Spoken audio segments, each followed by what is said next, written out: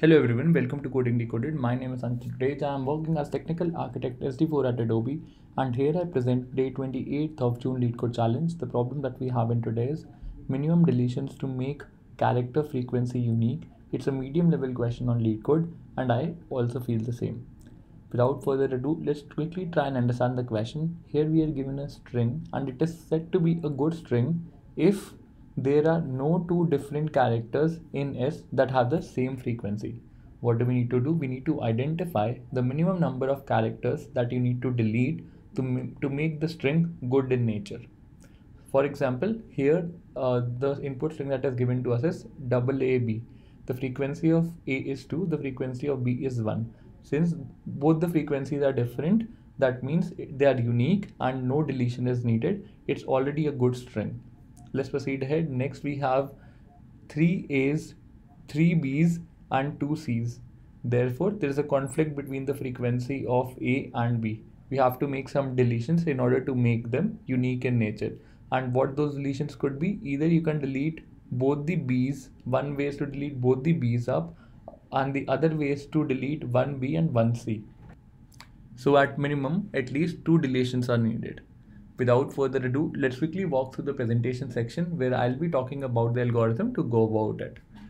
So let's get started. Let me just start the slideshow and take a pen.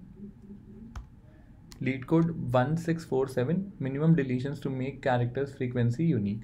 It's a medium level question on Leetcode, and in case if you have any doubt understanding this question, or if you want to ask anything from me in general, please feel free to drop a message on the Telegram group or the Discord server of Coding Decoded. Both the links are stated below. It can be with respect to anything, referrals, placements, job opportunities, and I'll be more than happy to assist all of you there. Now let's get back to the example. Here we have 3 A's, 3 B's and 2 C's. So we'll be devising the algorithm while iterating over this test case. And the foremost thing that you should be doing is to create the frequency map. This is what I have exactly done here. So we have 2 C's, 3 A's and 3 B's. Now what I'm going to do, I'm going to create a set that will store all the unique frequencies that exist in my input string. So let's get started, and what I'll be doing, I'll be iterating over this frequency array. So the first element that I will witness would be A, and the value that I have happens to be 3. I check whether 3 frequency exists in my set or not. It doesn't exist in my set. As a result of which, it's a happy case. I'll be adding 3 to my set. And let's proceed ahead. That means this is safe to be added as part of our unique frequencies. The next element that I have happens to be B, and at B the frequency is 3. I again check whether 3 exists in my unique frequency set or not. It does exist. That means it's a conflicting case. And whenever you see a conflicting case, that means all these 3 B's can't be considered as part of your unique frequency set. You have to make some reduction. So let's create the deletion count variable. So it will store the number of deletions to be done in our final output string. And it is initialized to 0. Since deletions are to be done, what do? We simply delete one B character from our input string. So one B is gone. It could be any of the 3 B's, anyone out of the 3 B's. So since we are deleting one B character, so let's update the deletion count to 1, and the frequency of B gets updated to 2.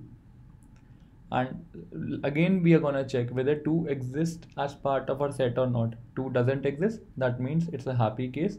So we go ahead and add 2 to our set. Now our set has two types of frequencies, 3 and 2. Let's proceed ahead. The next frequency that we have in our frequency map is 2. So let's check whether 2 is part of our unique frequency set or not. 2 already is part of our unique frequency set. Therefore, we have to make some deletion. And we will be reducing the frequency of C, and we will be deleting one C out of our input string. The updated frequency gets set to 1, and again we will check whether 1 is part of our unique frequency set or not. It is not part of the unique frequency set. Therefore, it can be easily inserted into it. The total deletions that we did turns out to be B and C, and the count gets updated to 2. That gives us the desired result. That simply means that we had to delete one character of type B and other character of type C in order to make this input string have unique frequencies overall. Let's take one more example so that you guys get a good hold of the concept. So we have the input string as C, E, A, B, A, A, C, B. So the first and the foremost thing that I have done is to create the frequency map. And let's create the set as per the previous example. The first element that we see happens to be A, and A has a frequency 3. Does 3 exist in my set? It doesn't exist. So it's a happy case. We go ahead and add 3 to it. Let's proceed ahead. The next element that we have is B. So B has a frequency 2. Is 2 part of my unique frequency set? It is not part of my unique frequency. So we go ahead and add 2 to it. Let's proceed ahead. Next we see is C. C has a frequency 2. 2 is already present as part of my unique frequency set. Therefore we have to make some deletion. So we will be deleting one C character. So one C character is gone. The frequency gets updated to 1. We check whether 1 is part of this unique frequency set. It is not part. So therefore we are going to add 1 to it. So far so good. Let's proceed ahead. The next frequency that is left is as of E, and E has a value 1. We check whether 1 is part of our unique frequency set. It is part of our unique frequency set. Therefore we have to make some deletion. As a result of which E character gets deleted, is to be deleted, and the frequency gets updated to 0.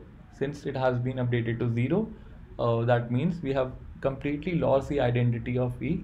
It doesn't make sense to add it into our set. In total, how many deletions did we do? We did 2 deletions, and the final set that we have had 3, 2, 1 as our unique frequency values. Now in order to complete it up, let's quickly walk through the coding section, and I'll exactly follow the same steps as I've just talked here. I've created a deletion variable that will actually store my result. Moving ahead, I've created the frequency map, and I've also created a set that will store all the unique frequencies. I iterate over my frequency map and check whether the value is greater than 0 till the time it's greater than 0, and my frequency map contains the count value. If it does contain the count value, that means we have to do some deletion, and we have to correspondingly reduce the frequency count.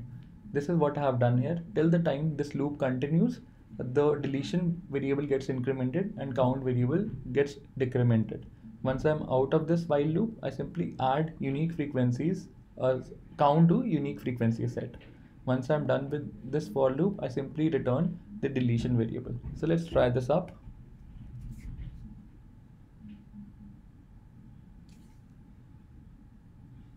Accepted, 50% faster, which is pretty good. I'm also connected to VPN. That may be the reason for the latency. And with this, we have successfully completed day 28th of June Leetcode challenge. And guys, please don't forget to check out Coding Decoded SD revision sheet. If you have an important interview planned very soon, and you don't need to know how to revise in the most crucial concepts that are asked in interviews, for example, dynamic programming, graph, tries, binary search, backtracking, bit manipulation, monotonic stacks, lighting window, matrices, sets, then this playlist is for you. What do you need to do? You need to check out these Google Sheets, and here you will find that the problems are listed in increasing order of difficulty, starting from easy, medium, and hard. And I have provided video solutions for each one of them. And the interesting part is a template that you will find in some of the playlists. For example, monotonic stack, tries, backtracking. So the first one that you will see is the template, which is highlighted over here. And once you will go through this video, you will see that in the rest of the questions the same template gets applied. So do give these sheets a shot, and I promise after you will go through them, these concepts will be on your tips. The hard work is all yours. I can only be the catalyst, and I wish you all the very best in this journey of yours. With this, let's wrap up today's session. I hope you enjoyed it. If you did, then please don't forget to like, share, and subscribe to the channel. Thanks for viewing it. Have a great day ahead, and all the links are stated below, so do check them out.